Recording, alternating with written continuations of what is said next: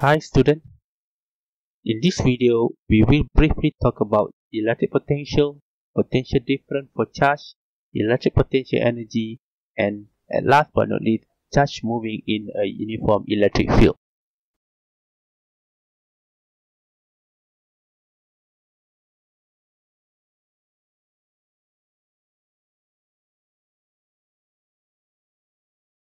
Electric potential of a point in electric field is defined as the potential energy per unit positive charge at that point in electric field, or sometimes it's also defined as the work done per unit charge in bringing positive test charge from infinity to that point in the electric field.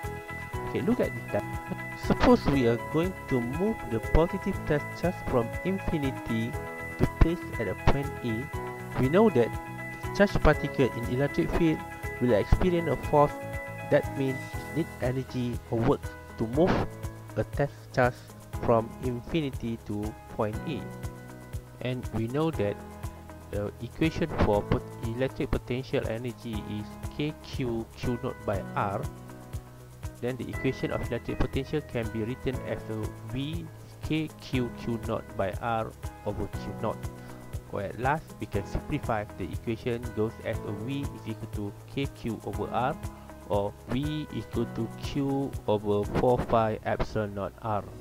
As a conclusion, electric potential of a point, for example point A, is known as the energy per unit test charge needed or work done on the test charge to locate the charge at a point A. And furthermore, the point that close to the positive point charge is known as the high potential, and vice versa.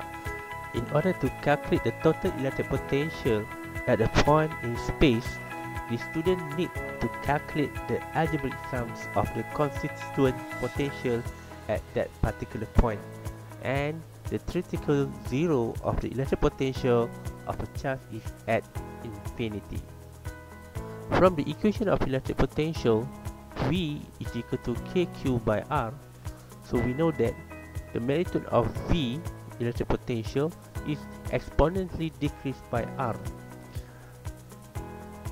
So by referring to the graph, we can see that the potential around a positive charge is always positive and it decreases to zero as the distance from the charge decreases.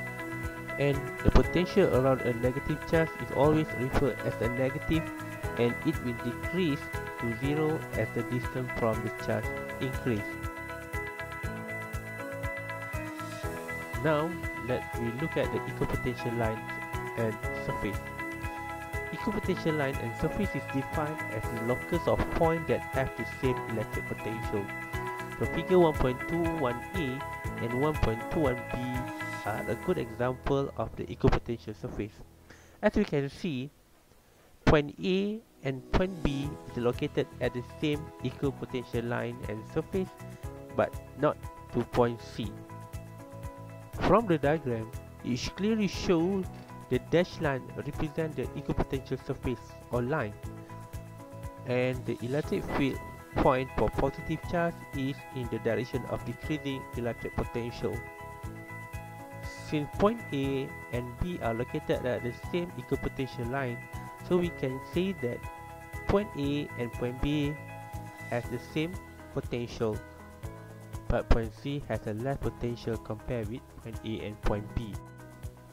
If the charge is to be moved between any 2 points on an equipotential surface through any path, the work done is zero. This is because the potential difference between 2 points A and B is defined as VB minus VA equal to work from A to B by Q. And since A and B are located at the same equipotential line, or VA is equal to VB, then work done to bring charge from A to B is equal to 0. Hence, the electric field line must be normal to an equipotential surface. In case of uniform field, equipotential surface are the parallel plane with their surface perpendicular to the line of force. Now, let me have a look on the electric potential difference delta V. Potential difference is also referred as a voltage. If we have to understand the technical definition, potential difference between 2 points in an electric field is defined as the work done per unit charge in bringing a positive test charge from a point to another point in the electric field. Let's have a look on the diagram shown. Okay, let's say we have a positive point charge and then there are a point A and B, okay, which is close and in the electric field of the point charge.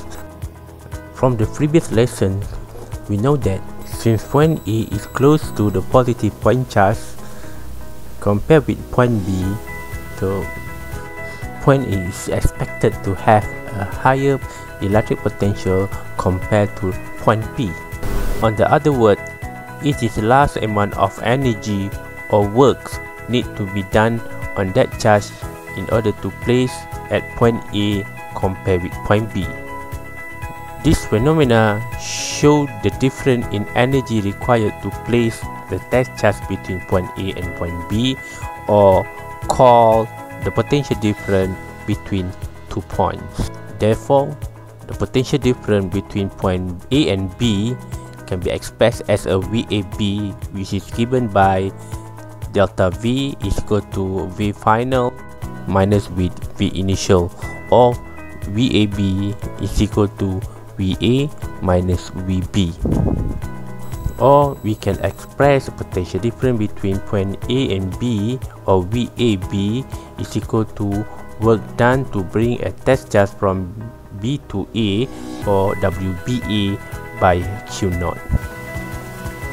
So if positive test charge moving from point A to point B, thus the potential difference between this point is given by VBA is equal to VB minus VA, or work done to bring a charge from A to B by Q0, where WAB is represented for work done in bringing a positive test charge from point A to point B, and VAB is the potential difference between point A and B. So therefore, technically, we can denote VAB is equal to VB minus VA, or VAB is equal to negative VA negative VB, or VAB equal to negative VBA. By analogous, in order for an object to have a high potential energy capacity, the object needs to be placed in a high place. But to be placed at high place, work needs to be done on the object. That's what we call a potential. And the difference of potential between two places is called as a potential difference. And now we reach the last part of this chapter. We will briefly discuss the potential energy and equipotential line and surface of an isolated charge in uniform electric field.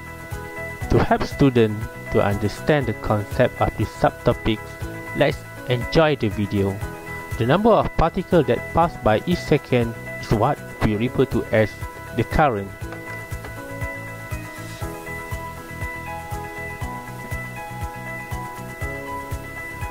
The charged particles flow through the light bulb because the battery causes them to have a higher potential energy on one side of the light bulb than the other.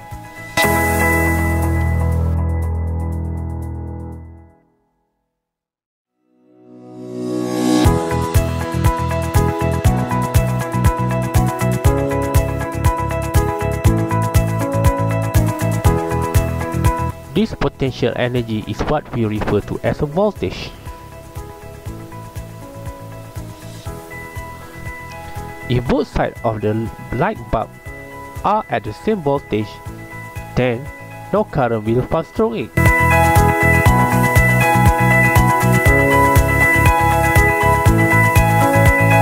As the voltage across the light bulb increases, the amount of current through the light bulb also increases, and the light bulb produces more light. In conclusion, to produce a charge movement, the charge must have electrical potential energy, and it will happen if it is close to the positive point charge. This shows the function of the battery, where it produces a potential difference and will produce a charge movement.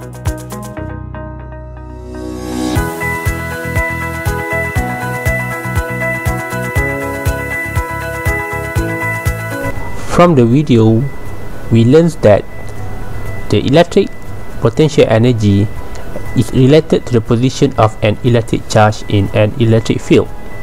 But in order to have a high electric potential energy, the test charge must be brought to a point close to the positive point charge. This explains why works need to be done on the test charge to enable it to acquire electrical potential energy. Suppose a positive point charge Q is held stationary at point O, exert a repulsive force Fe on the positive test charge at point P as shown. Point 1 and point 2 are the points on the line that pass through a point O and P. Therefore, the work done by the electric force is given by the equation dW is equal to negative kq q0 over r squared against dr. As a result, the total work done in bringing a test charge from point 1 to point 2 is given by the equation as shown in the slide. And if the electric potential energy both point 1 and 2 are kq q0 over r1 and kq q0 over r2 respectively, so the equation of total work done can be written as W12 is equal to U1 minus U2, or W12 is equal to negative delta U, which is delta U is the change in electric potential energy between U2 and U1. And now let we have a briefly discuss about charge in uniform electric field. Let's consider a stationary particle of charge Q0 with mass m is placed in a uniform electric field E. As a result, the electric force F will exert on the charge, and the equation is given by F is equal to Q0 E. Since only electric force exert on the particle, thus this force contribute the net force F and cause the particle to accelerate. And according to the Newton's second law, the magnitude of the acceleration of the particle is F is equal to ma, and we know that the force experienced is electrical force, which is Q0 E is equal to ma. As a result, the acceleration of the particle in a uniform electric field is given by Q0 E over m. There is something students should know. Because the electric field is uniform, which is a constant in magnitude and direction, then the acceleration of the particle is also appear to be constant. Let's imagine an electron with mass m is entering a uniform electric field E, which is perpendicular with the initial velocity u in the direction of upward direction of electric force. It will cause the electron to move along a parabolic path towards the upper plate as shown in figure. This is the answer why the path made by the electron is similar to the motion of the ball projected horizontally above the ground.